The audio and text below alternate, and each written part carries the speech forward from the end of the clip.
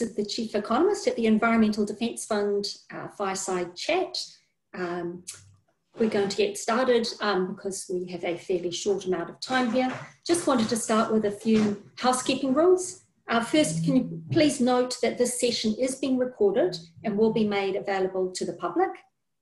We're going to have Thomas Stoner presenting for about 20 minutes, and then after that, Nat Cohane and I will ask a few questions as moderators, and then we will open up to questions from you. At any point, you can use the Q&A function at the bottom of your screen to put in a question, and we'll respond to those live, or if we run out of time after this session. So with no further ado, I'd like to introduce Thomas Stoner, which is a great pleasure. He's a professor of environmental economics at the University of Gothenburg. He was the chief economist at the Environmental Defence Fund from 2012 to 2013. His work is very much focused on the design of policy instruments with a particular emphasis in the economics of energy use and climate change. And with his team in Sweden, he established Economics for Development, which is an amazing initiative. It's an institute, it's a network of research centers that now is present in 13 developing countries across the world, bringing environmental economics to do both research and also policy outreach in those countries. And I've known Thomas for 25 years or so, and to me, he's really noticeable as one of the first environmental economists who really focused on issues of equity. So in that way, he was well ahead of his time, and we're very lucky to have him. So I'll pass over to you. Thank you, Thomas. Thanks, Susie. That's a very nice introduction. And this is, for me, a somewhat unusual paper and somewhat unusual subject. I usually, as Susie was saying, I usually do my research and my talking on policy instrument design. So this is different. This paper is about the goal itself.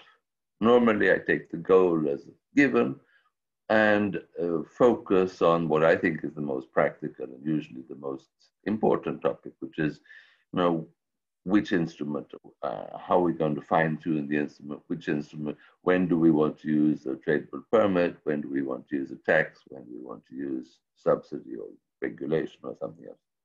But I'm not going to really talk about that today. I'm going to talk about the goal itself of climate change. And the reason for that is that it goes back to October the 8th, 2018, just to choose a particular day. On that day in the morning, the IPCC special report on 1.5 degrees came out.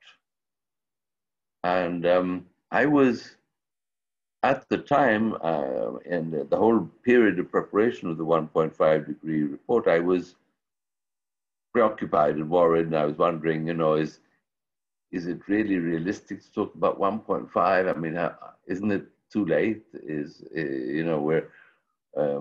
We already have so much warming, it's going to be difficult.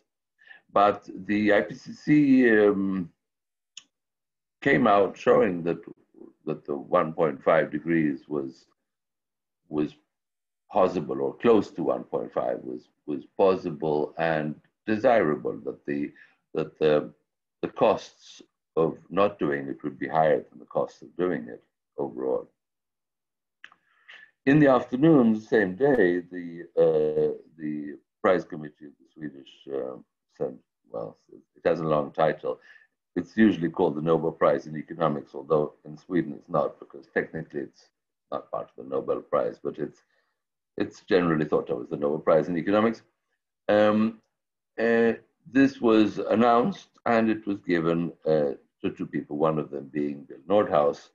And I was on television that evening commenting and saying that, that Bill Nordhaus was a fine researcher and a good choice, and so on. But I also got pushed a little bit into if there weren't any criticisms, and I said, well, it's a strange day, because in the morning we had the IPCC coming out sort of in favor of 1.5 degrees instead of 2.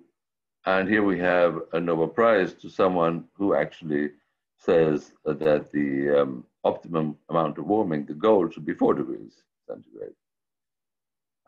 It's often called 3.5, but if you look at Bill Nordhaus's optimal trajectories, they reached 3.5 degrees by 2100 and actually 4 degrees by about 2150. And as I said earlier, I don't normally deal with the goals so much.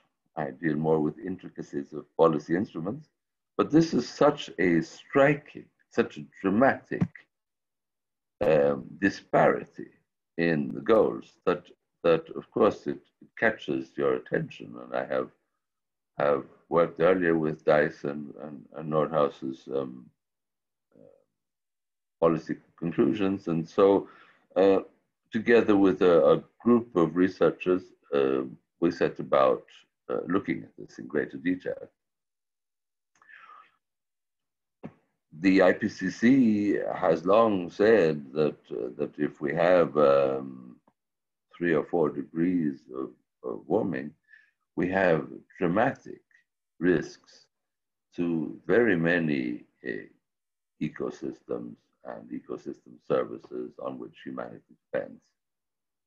It is a little bit hard to understand how reaching 3.5 or 4 degrees can be optimal. But before the paper is about disagreement with the Nordhaus. I would also like to say, though, that first of all, I do respect and discuss these things with him. And the other thing I'd like to say is that we're in agreement about many things. One of these is that the carbon price is the best instrument. We're in agreement that it would be probably necessary for some group of countries to go ahead in what Bill Nordhaus has pioneered as climate clubs. We agree that it's great to use DICE to discuss these things.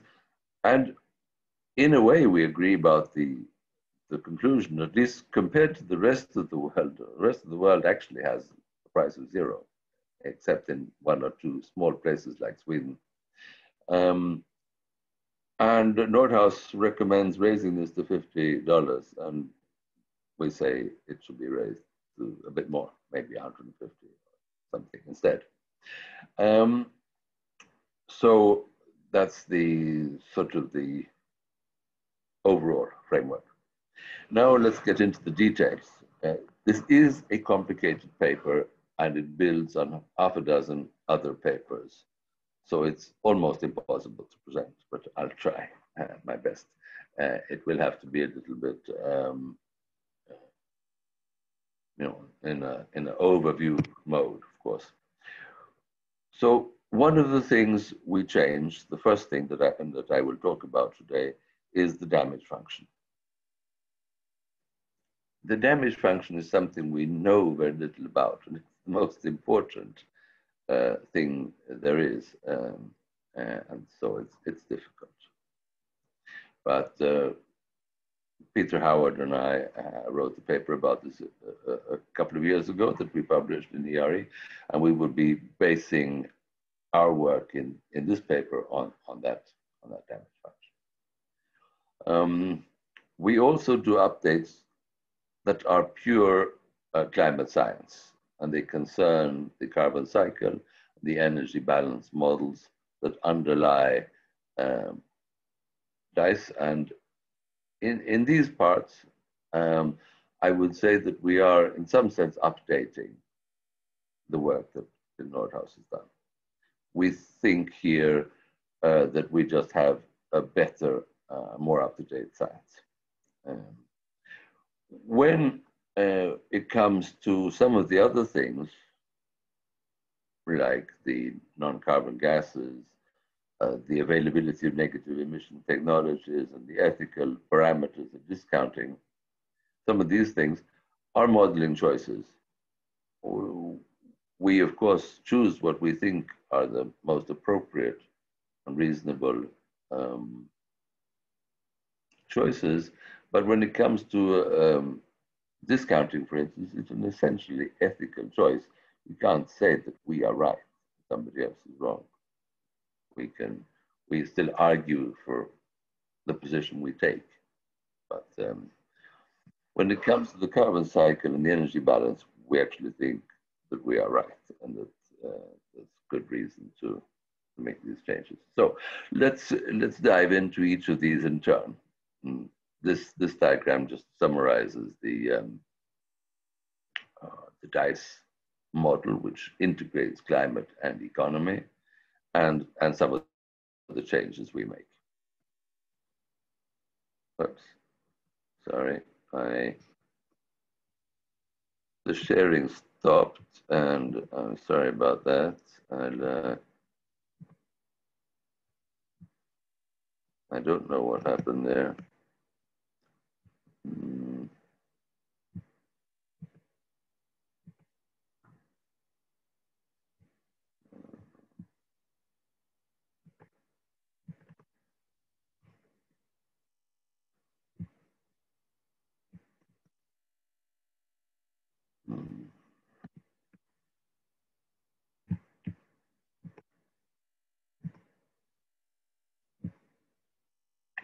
Yes, I'm trying to share my screen.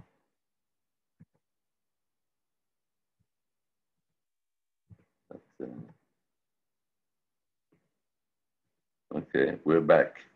So here is, I hope this is working now, and you see the damage function on my screen. So we're building on a paper that I wrote with Peter Howard, published in ERE, and there are somewhere between 20 and 40, 50 earlier studies of the damage function.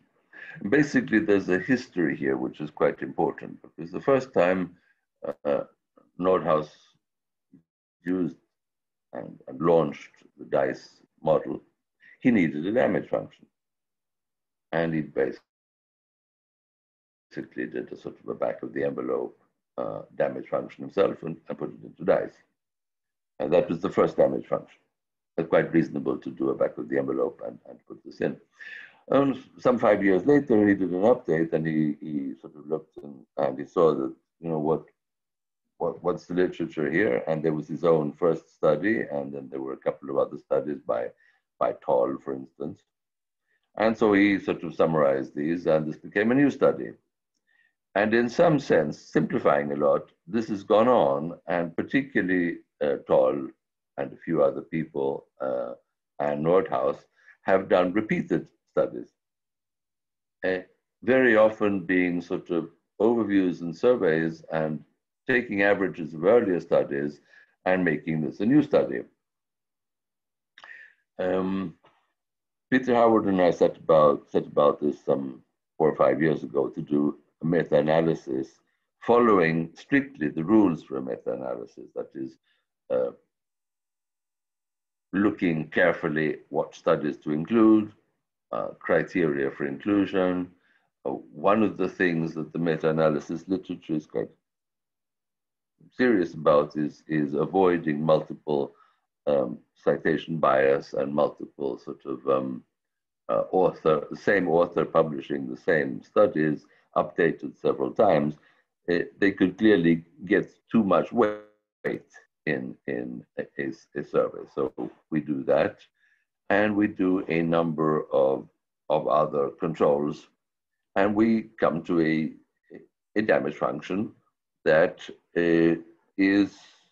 suggests much higher. You can see here in this figure, for instance, it's easier to look at the end of the diagram here. For 6 degrees of damage, we have about 40% loss of GDP, whereas DICE has somewhere around 10%.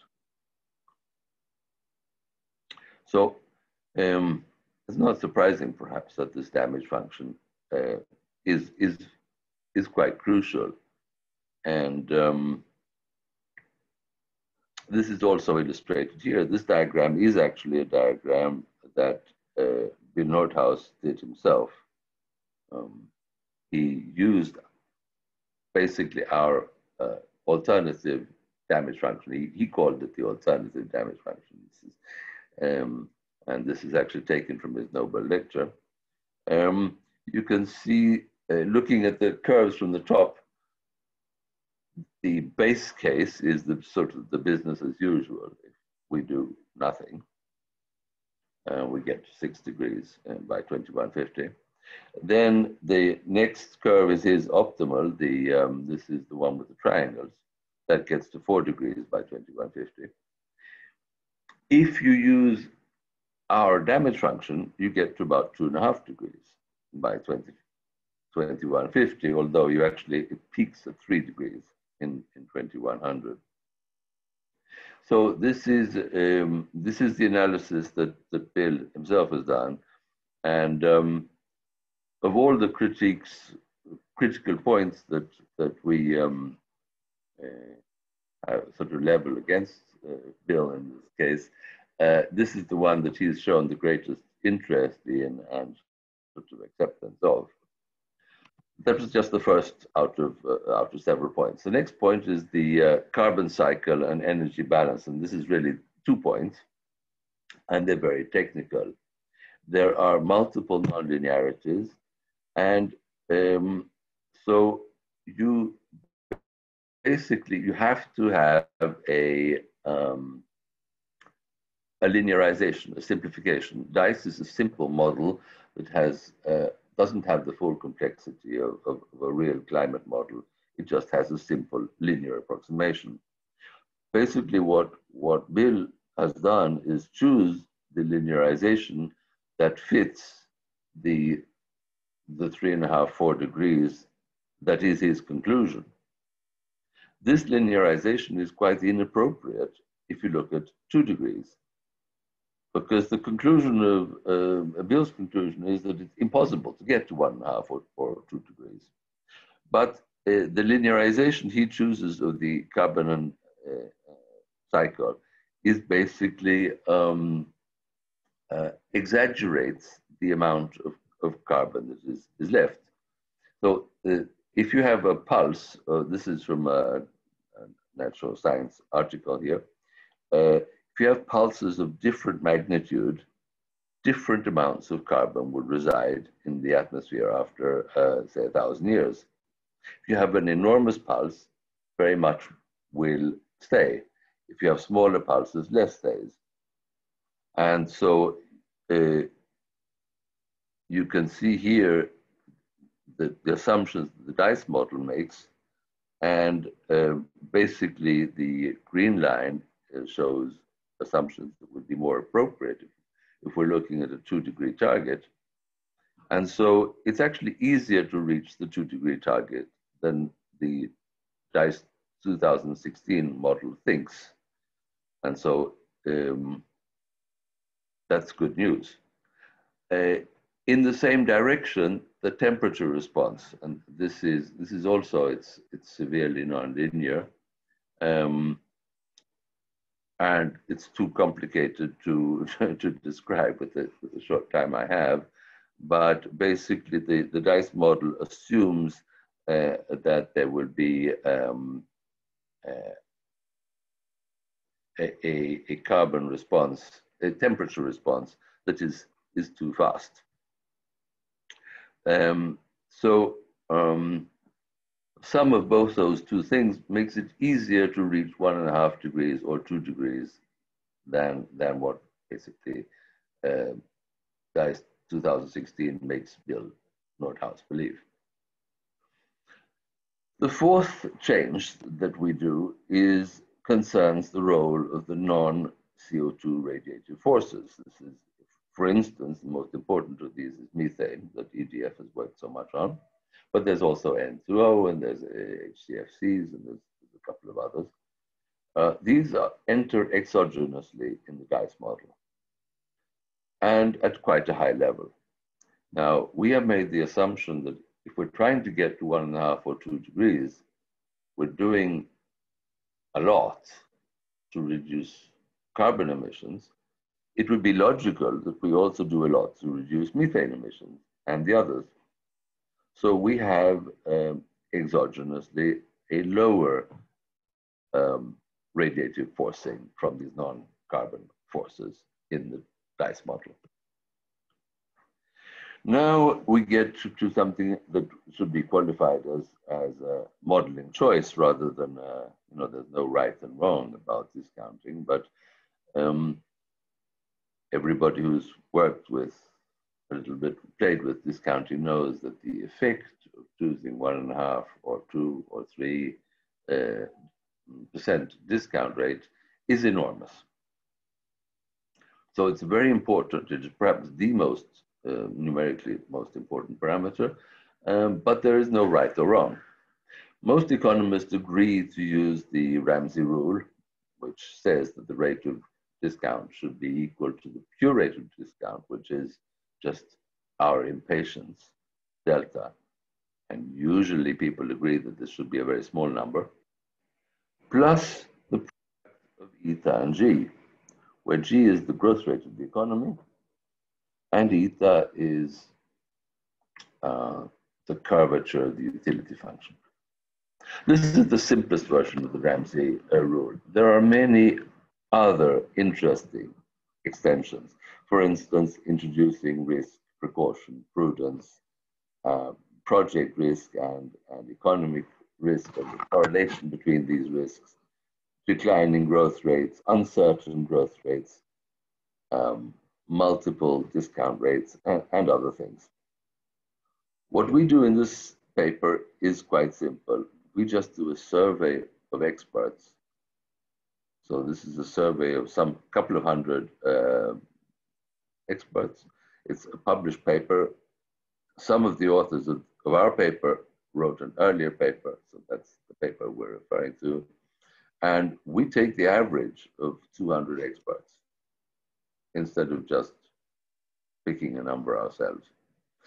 And Nordhaus has delta 1.5% and eta 1.45. And the median of all the experts we could find had a delta of 0.5% and an eta of 1. So that makes an enormous difference.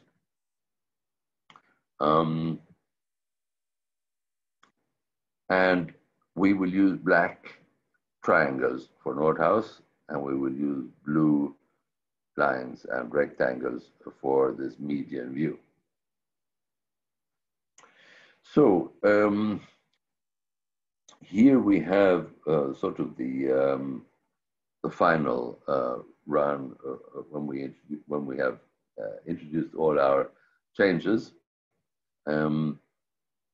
and you see that there's quite a big disparity on the one hand between the black line, which is Nordhaus discounting parameters, and the blue one, which is the medium values of the expert. There's also a green line, which is another way of taking a median,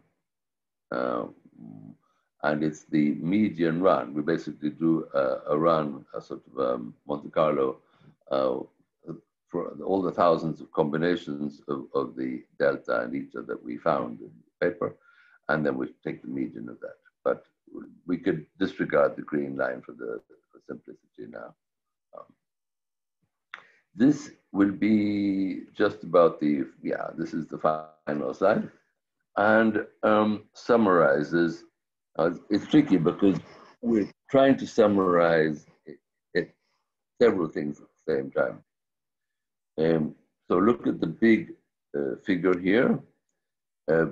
B, the first sort of column there, is the baseline DICE. Then we gradually introduce changes to the climate, the carbon cycle, and the energy balance model, CC and EVM, plus the damage function, D, plus the non-carbon forces, and the other two things that don't make an enormous difference there. Within each of these columns, you can see that there is a black triangle, a green line, and a blue line, a blue rectangle. The black triangle is for Nordhaus discount parameters, and the blue is the discount parameters that reflect the median of all the experts that I talked about. So you can basically start at the top and look at the black triangle, which is at 3.5 degrees centigrade. This is the temperature change in the year 2100 with Nordhaus's discounting parameters. And then you can look at the effect of the discounting by jumping to the blue square.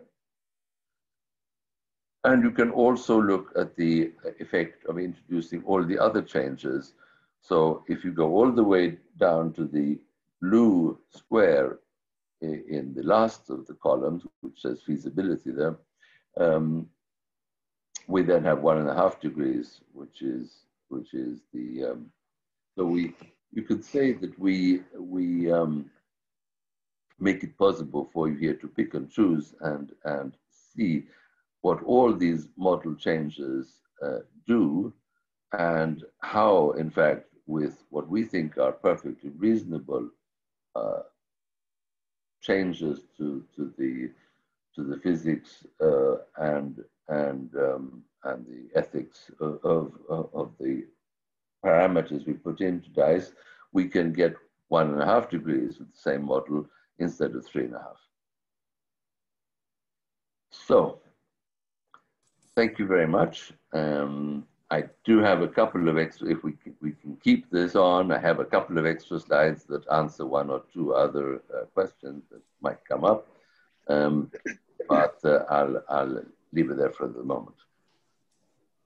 Thank you very much, Tom, for a very, very clear presentation and really exciting and different way of looking at some of Nordhaus's results and your new ones. So I'd like to pass over to Nat Cohane. Nat Cohane, Senior Vice President at the Environmental Defence Fund, and he leads the EDF Climate Program.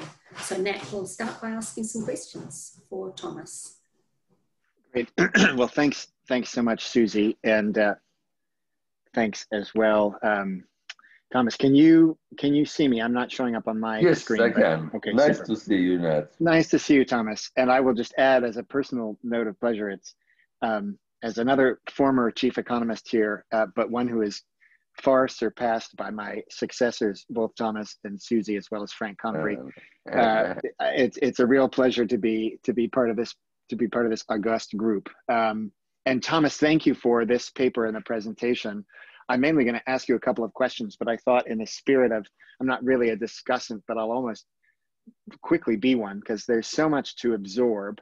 I just thought I would highlight a couple of points that I want to make sure folks listening in on Zoom are sure to understand. I think they were clearly made in your presentation. They're very clear in the paper, but just to underscore them. First, I think there's a really nice resolution. The paper that Thomas mentions in this and the presentation, it does a very nice job of resolving the sort of puzzle that Thomas started with. You know, all good economics papers start with a puzzle, and the puzzle Thomas started with is, well, how do you have on the same day these two things that seem very different?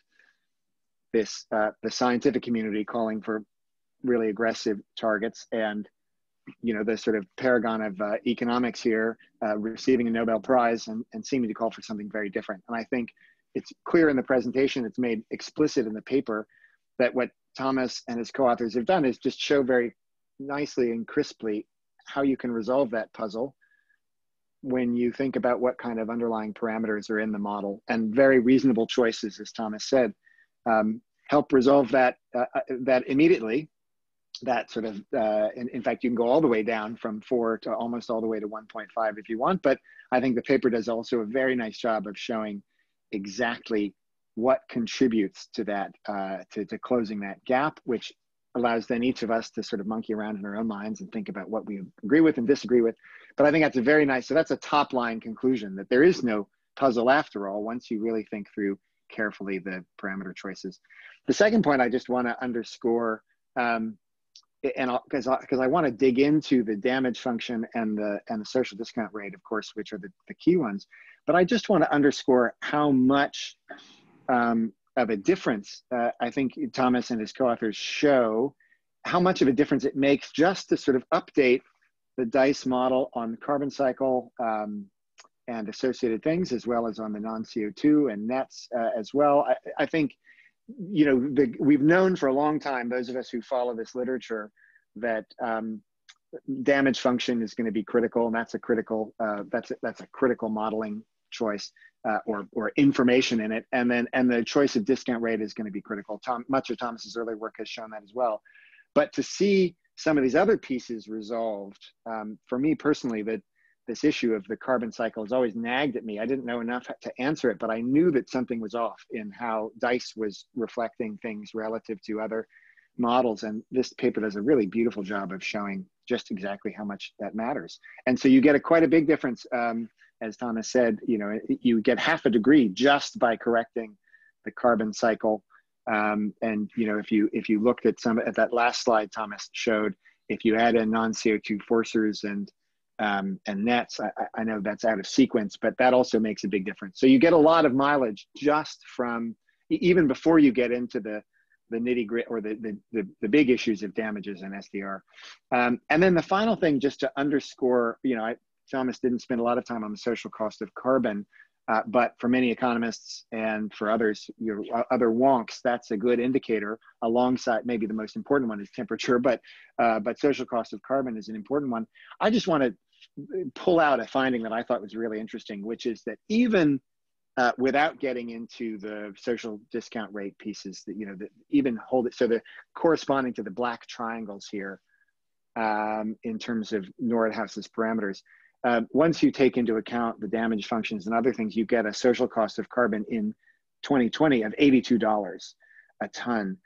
For reference, the current, if you updated the most recent Obama administration U.S. government social cost of carbon, you updated it to today's dollars, you get $51 or $52. So that's a big increase, and I think it's in line with everything we're seeing in the literature. But it's a good way. It's always a reminder to us that we need to recalibrate how we think, what we think the price should be. I know Susie is going to get into this.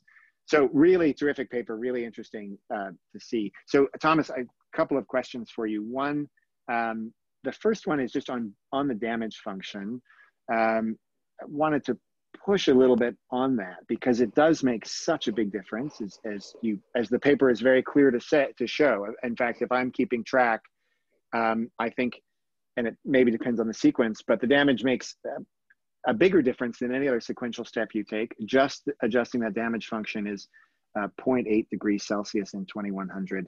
And yet, as you showed on your slide, it's quite a big jump from the Nordhaus damage function to the one that you and Peter did that you use here. So can you say a little bit more about the sensitivity? Have you looked at the range between those, or are you willing to sort of fall on your sword over the damage function you choose? Because of course, so much is unknown there, and uncertainty is at the heart of that. Maybe say a little bit more about the role of the damage function and some of the uncertainty around that and how that would affect these results. Thanks very much. Yeah, I won't fall over my sword for the damage function, because the damage function is inherently enormously difficult to know. We're going to find this out in 30, 40 years, but damage is probably going to surprise us. You know, we get new invasive species, maybe of disease, as we have in my part of the world, got an enormous number of new tick-related diseases, for instance. And there would be also the spread of malaria and other things. In the same way, there are many fine-tunings in nature that are related to biodiversity loss, the timing. Many birds migrate, and so the timing of when they migrate is related to the flowering of plants, and when the trees or plants start to flower earlier, the birds arrive at the wrong time. And these things are immensely complicated. I mean, I just mentioned, a couple at random there, but pests on rice, all kinds of things that have immense importance for humans can be quite sensitive in ways that we don't yet know. So what we can do, and what I promise we have done, is the most careful review of the literature possible. But we can't be any better than the rest of the. And I think there are new studies that have not yet been written that will discover new damage in new ways. And I should, like in many areas, this my contribution to this paper is I'm the kind of the nice guy who knows everybody, and then there's a whole bunch of different teams all working very hard on. And when it comes to damage function, all the hard work has really been done by Peter Howard, who I know he's actually listening to this. I don't know if he can speak, but he's listening to this webinar. He has spent years of careful work thinking about how to, so we do a very careful and honest meta-analysis of the earlier studies. But then, one of the many questions, there's all kinds of heteroscedasticity, for instance, but one of the things that you might wonder about a study, is it more reliable if it's newer? And typically, you should say yes in this case. I think that newer studies are better. But this implies details of how you do a meta-analysis. And there are many other details. I don't know if we can let Peter answer any of the really technical questions there, but we have done, and we have another sign of perhaps that is interesting is that I've been talking discounting to Nordhaus for 20 odd years, and he hasn't moved an inch. He doesn't believe in my view of discounting. When it comes to damage function, he's kind of, yes, well, maybe you've got something there. He's been very interested. He's asked us multiple questions, and we've sent papers backwards and forwards comparing how we do the damage function, and he ended up using a version of our damage function in his nose. So this is something and that's also a sign of the the quality of this revision. I think this particular. Thanks, Thomas. That's very, very interesting. And let me follow up quickly with one question on the discount rate. And I think there's something in the chat, but I may have to check the chat. Well, I can't do that while I'm also asking questions. So, so let me ask just about follow up on the discount rate in a minute. I realize you are real an expert here, and we could have a whole session on the discount rate alone. But the big question I always come to, is this, to pull way back, is the question. I think if Bill Nordhaus were on, he might raise this as well, not wanting to speak for him, of course, but between how we think about a normative approach to discounting, which of course he has baked into DICE in order to make it kind of mutually consistent or internally consistent, and that's the Ramsey equation that you've talked about and you have in the paper, and a sort of positive notion of discounting, meaning not positive as in being for it, but positive in terms of descriptive. Can you speak to that quickly, and where the values that you find from the median solicitation, where does that, how do you think about that mapping into some of that positive versus normative debate? So the normative is sort of saying that this is essentially an ethical question. It's we are now in a position to make choices that will affect the future, and so you can, and this is something that we teachers of economics do. You can set up an intertemporal sort of a maximized welfare over the next 1,000 years, and you can take the derivatives of this, and you can actually derive this formula in a very simple and consistent manner. that's sort of the normative approach, and is then to discuss what should delta be, what should, you know, eta and g be, and so on. The positive, I mean, the positive approach is often to say, well, at the end of the day, this should somehow be related to the discount rate that we observe in, you know, like in treasury bills in the United States or something. And we had a great panel of experts some 6 or 7 years ago. Maureen Cropper put together for the some work by with the EPA, I think, and Ken Arrow was on it. Bill Nordhaus was on it, and I had the honor of being there as well. And actually, the Europeans on this, Jeff Heel and Partha Gupta and a few, they were sort of in favor more of the normative, and several of the Americans seemed to be more like the end of okay. It's fun to talk about the you know, the normative. At the end of the day, it's got to be the same as the real rate of. Now the funny thing is, the real rate of interest is nowadays zero since a couple of years back. So I don't know really what they say about that, because the last time we had the discussion was really before that happened. But it's a hard one. I find it, I mean, with the discounting that is implicit in what Nordhaus does, anything that happens after the year 2100 has absolutely no importance at all. And I just find that hard to accept.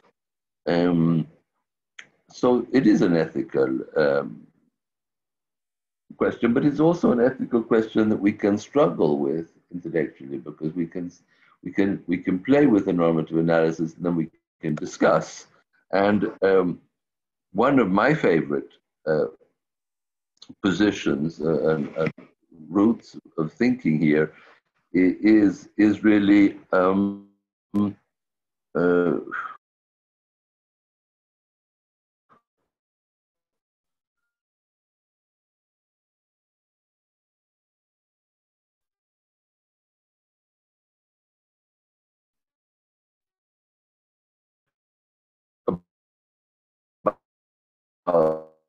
so, for instance, just like the bacteria on a you know, they will grow exponentially. Then after a while, they stop growing. And same with bird population or other things. So dematerialized, we can always have more funny computer games and more that kind of thing.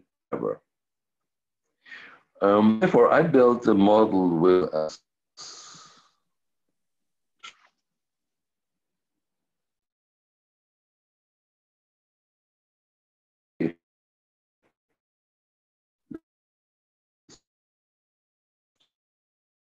one slide. But if you have a model Thomas, with two sectors, Thomas, we're really one which I grow.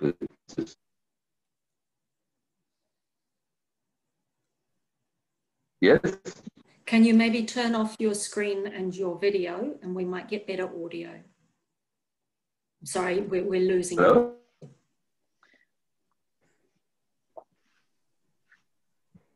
What? Can't you hear me? Thomas, we're having a little bit of trouble. Yeah, we're having a little bit of trouble hearing you, I think. Just toward the end.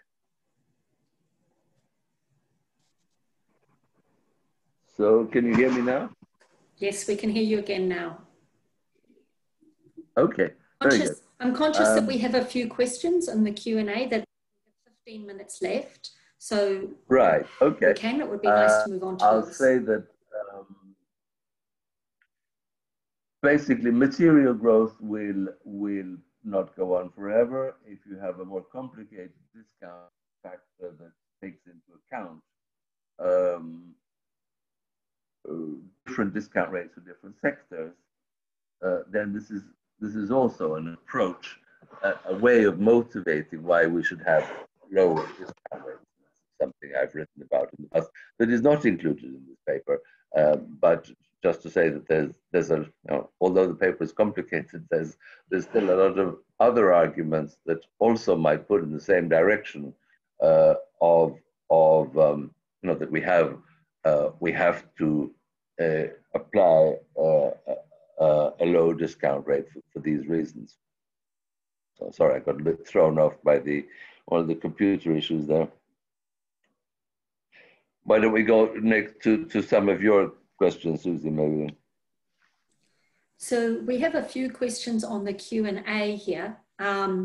So if you could just answer these very briefly, that would be great. So one question is a technical one from Michael Roberts, suggesting that because of uncertainty in the discount rate, he suggested it might be better to use the mean of the Monte Carlo simulations instead of the median. Do you want to say anything about that? So we have had a very technical discussion about this. And in our model, we have the green line is sort of an answer to this. You can interpret. We think you can interpret the green line as a sort of a voting outcome, and it is closer to mean, maybe. Yeah. Okay. Do you have some thoughts? This is a question from Carl Hausker. Do you have some thoughts on negative emissions, which do have a small impact in your model? Do you have? So they're actually, I didn't talk about them, but there's a lot to be said. We make the assumption that negative emission technologies are available earlier in history, in the future, than what Nordhaus does. And this plays some role, but not such an enormous role, because we have other mechanisms that are kicking in, basically, but it still plays a role. Right, thank you. We also have a comment from Steve Kohler. Whether you have any insights into which components of the damage function are more important in your specification relative to Nordhaus's, and if this has implications for climate adaptation policymaking. It's basically, I mean, there's some difference in which studies we include, and there's some differences in the weighting we give to different studies. There's also the way we treat catastrophic damage. Some damage studies have a sort of a regular damage, and then they have a risk of a catastrophic damage, or as a separate issue, some studies have higher nonlinearity, which in a way is sort of addressing the same question. And the way you treat these is quite crucial, but it's complicated to go into the details.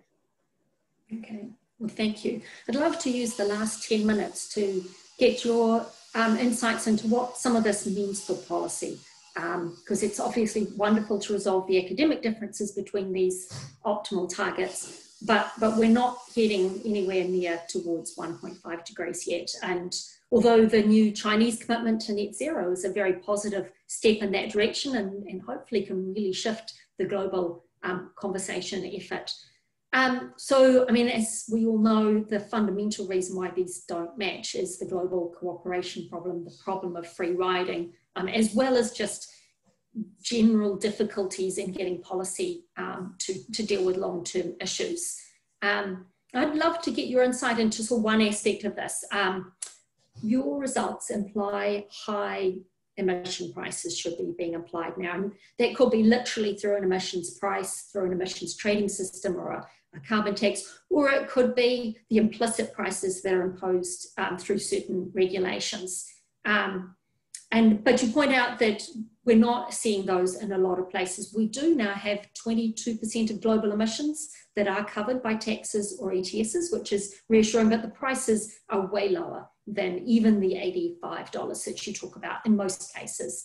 So I'm wondering if you think that this is likely to be able to change fast, particularly in the current situation where, for example, Nigeria has just taken off its fossil fuel subsidies, not for climate reasons, I don't suppose. And I know that's an issue that you've been heavily involved with in the past. Is this something where carbon pricing is going to be more attractive to governments because of the fiscal difficulties they're finding themselves in, or because of the reduced power of the oil sector in that space, or fossil fuel sector more generally? So that's sort of one question. And the other question is, in this current instance, the terrible problems we're all struggling with now, one of the other major issues that I see in my mind is that rich countries would optimally really help poor countries with that transition as part of getting the transition to happen at a pace that efficiently we want it to. Do you think that richer countries are going to be more or less willing to provide some of that real support now in a COVID world? Thanks. Difficult questions, but the whole area is difficult. So first of all, I think, you know, it's a very important step that some countries are getting rid of the subsidies. Another sign in the same direction is that India recently raised its taxes on at least fossil fuels quite heavily. They did this probably more for budgetary reasons than for climate reasons, but it still definitely goes in the right sign. This is an ideal time for all the importing countries in the world fossil importing countries to raise taxes. It will be less noticed because the oil prices are low, so it will lead to less resistance. It will help solve budgetary problems that these countries are facing, partly because of COVID. I mean, the OECD countries in Europe and the US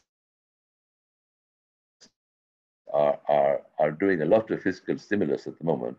India, Bangladesh, and other countries would like to do fiscal stimulus too, but they have no money. And that's the reason why they're raising the gas tax. But of course, it will have climate effects. And it would be a fantastic and important step if the world had just the price that Nordhaus suggests, just $50, per ton everywhere. That would have a dramatic. But the question of how to get there, your other question, is of course one that I think dogs us all. Some of us have been discussing this issue for 30, 40 years, and we see very little progress. Sometimes I wonder, is there any path to solving this problem? And I've come to the conclusion, I really believe that the climate club idea is quite important there. Although I'm a great friend and fan of the United Nations process, it is, of course, slow. And given the size of the US and China, I don't think there's any way around. I also have quite a specific view of what the climate club must consist of. It has to consist of the US and China. China, I think, is showing that it is ready now. I thought the news from China that they would be climate neutral by 2060 is a really large piece of climate news. This is really very, very important. If the election goes reasonably well in the United States, there would be a fantastic opportunity if the US and China, to count for a fantastic share of the emissions, if they agree that the EU will join, not that it matters that much, but the EU will join enthusiastically. It's very important, I think, to take time to make sure that India, for instance, another quarter of the world's population, representing poverty much more than what China does, that they are included. But that club, US, China, India, and EU, can make the decisions. And I think if they do agree, and if they agree on something sensible, the world will follow. And if some countries don't want to, they will just have to follow. So that's basically the simple implication of a climate club of that size. Thank you. So one other question, which is kind of almost two questions, I guess. There are two sorts of emissions that are not really the centre in DICE. That's the non-CO2 emissions that you mentioned, but also the forest and land emissions. So can you talk a little bit about how those are treated? And then I'd be particularly interested to know what you think this means in terms of methane mitigation, which, as you know, is a big focus of EDF. Yeah.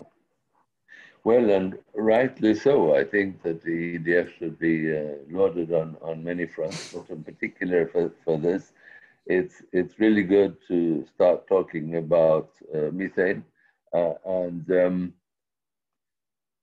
because it's tricky. It's a communication problem. I've always wondered, when is the right time to start talking about methane? For instance, methane emissions implicit in food.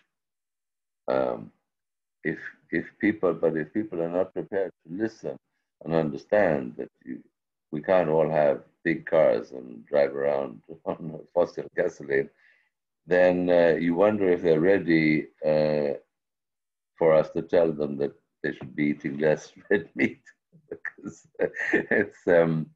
But anyway, now things are so urgent, we just have to take out both messages at the same time, I think, and it is important. And it's intellectually important to connect these and to work out. Our paper doesn't do that, but I think it should be done to work out the social cost of methane. Yeah, I should have said that the paper has all these conclusions that I showed, the diagram, the final diagram I had with temperature. That diagram is also can be calibrated in emissions, in social cost of carbon and so forth, and those are all in the paper as well. And logically, the social cost of methane should be worked out, although there are a couple of methodological problems that make it a little hard to pin down, as we know.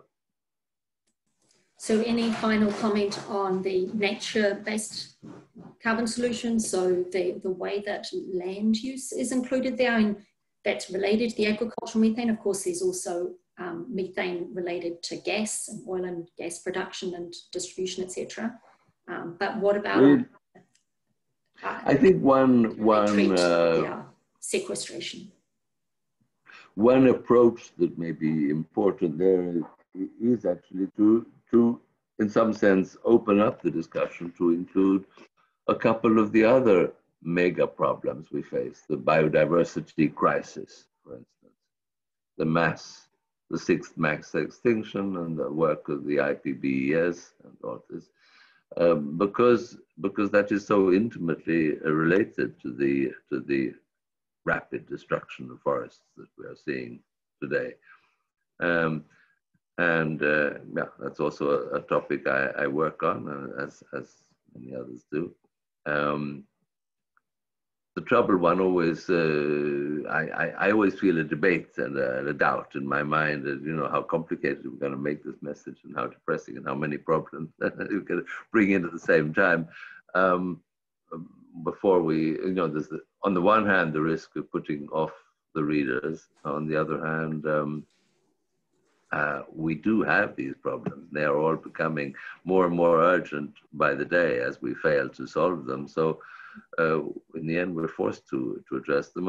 And there is some intellectual advantage to tackling and seeing that as we abandon fossil fuels and as we stop deforestation, we will be gaining ancillary benefits in so many other respects. We will be getting cleaner urban air.